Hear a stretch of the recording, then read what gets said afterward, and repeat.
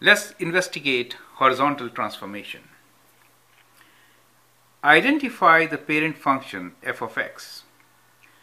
Write the equation of the transformed functions g of x and h of x.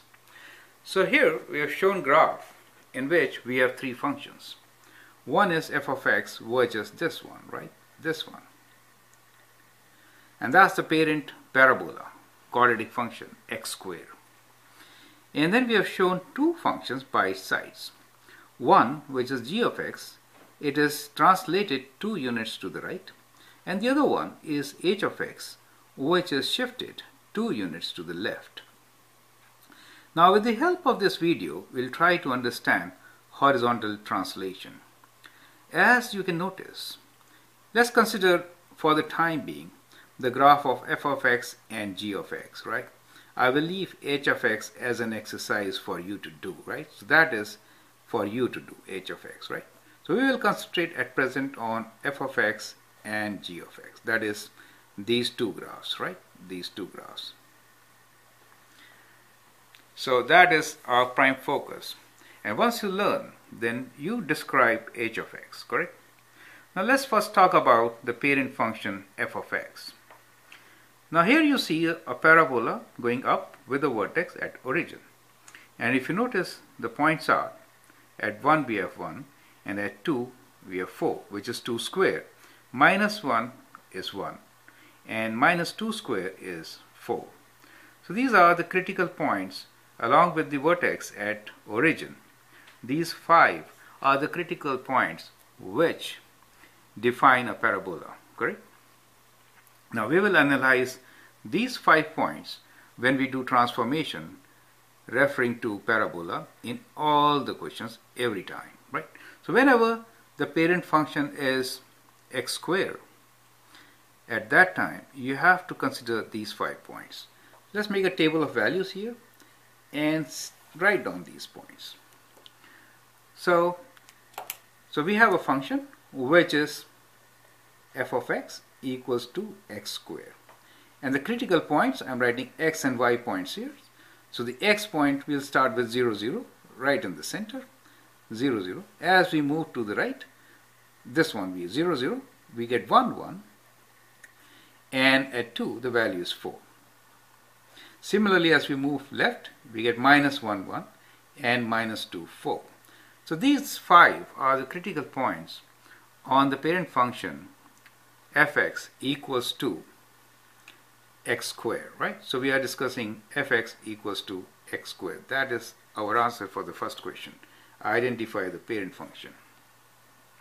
Now, we will try to write down equation for the transformed functions. I will do for g of x and leave h of x for you as an exercise. Now let's try to analyze g of x.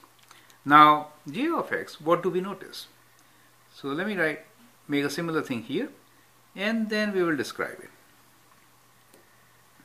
What do you notice in g of x? Let's compare with f of x. One, the shape is congruent. This is most important. If the shape is congruent, then the only transformation which has happened is translation, right?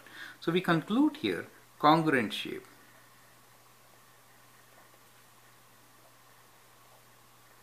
That means only transformation is translation. I should also write congruent shape and same direction. Why I added that? In case the direction flips, then there could be reflection, correct? So we will consider reflection later on. But here in this particular example, it is congruent shape and same direction. Therefore, it is just translation. Now, what type of translation? If you see from the original function, each and every point gets translated 2 units to the right. Do you see that shift? 2 units to the right. Let's compare. Vertex, right? So it moves 2 units. Now point which was at 1, and when x is 1, moves 2 units to the right. Do you see 1, 2? The point which is here also moves 2 units. So what do you notice here? Y values remain same, but x values moves 2 units to the right. So we can write our function, the transform function, which is g of x, as equal to x minus 2 whole square. Now when we are moving 2 units to the right, why do we write minus 2 here? This is a huge problem to understand. So the way to understand is that look at the vertex. We need 0, correct? We need 0 at the vertex, correct? So which we get at 2. When you put x equals to 2, 2 minus 2 is 0. Does that make sense? That is why we have minus 2 here. Now let me tell you one more thing. This is one way of understanding. The other way is whenever we are talking about inside function, then the reverse things happen. It is like inside out. Whenever something is happening inside, if I write minus 2, then say add 2. Correct? If I say 2 times x, then multiply by half. So whenever it is inside horizontal, it is always the reverse thing to be done. So you can remember like that also, right? But I see it like what value of x will give me 0? It is 2, right? Plus 2. So it has to move 2 units to the right. That is how I see it, right? So we can write points, transformed points, at least these 3, which I showed you here. As you notice, the y values remain same, which is 0, 1 and 4, but the x values added on by 2, they moved all 2 units to the right. So instead of this, we get 0 plus 2, which is 2, 1 plus 2, which is 3, and 2 plus 2, which is 4. And you can check. At 4, we have 4, correct? So we get this point.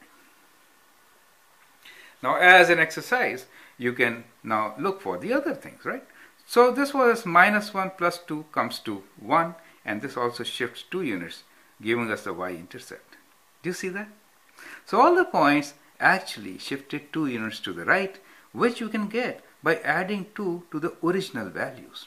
So minus 2 plus 2 is 0, minus 1 plus 2 is plus 1.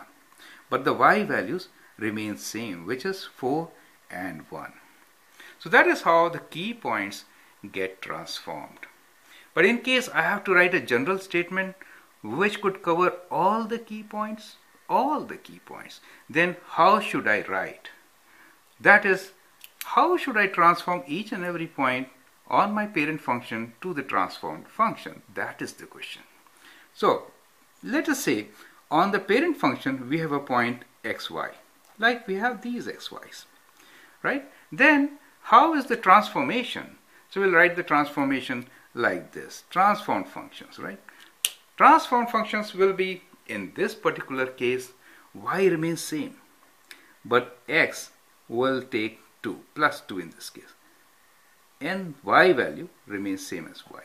That is the transformed point. Do you understand? So what we learned in this video is, when there is a horizontal transformation, then the shape of the graph remains same. It is congruent to the original graph, but points translate. If they translate towards the right, then we add that much number. So in general, if I have a graph, in general, let me write a function like this.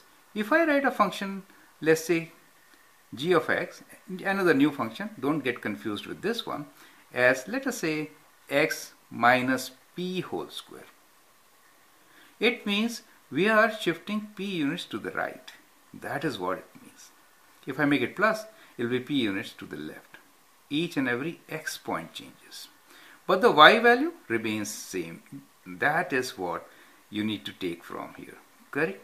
I hope this point is absolutely clear to you, right? So let me write this general point for you here so that you can remember. If my function is g of x equals to x minus p whole square, then the transformation is like this. Points x and y gets shifted by x plus p comma y. So y value will remain exactly same, but the x value will increase by p, right? So that is how you get horizontal translation. I hope it's absolutely clear to you. Now as an added exercise, I have left this h of x for you. So here what is happening? If you compare with f of x, it goes left side by 2 units, right? Try to do this and then move on. with the next video. If you appreciate it and like it, do let me know. I want this to be the best resource ever. Thank you.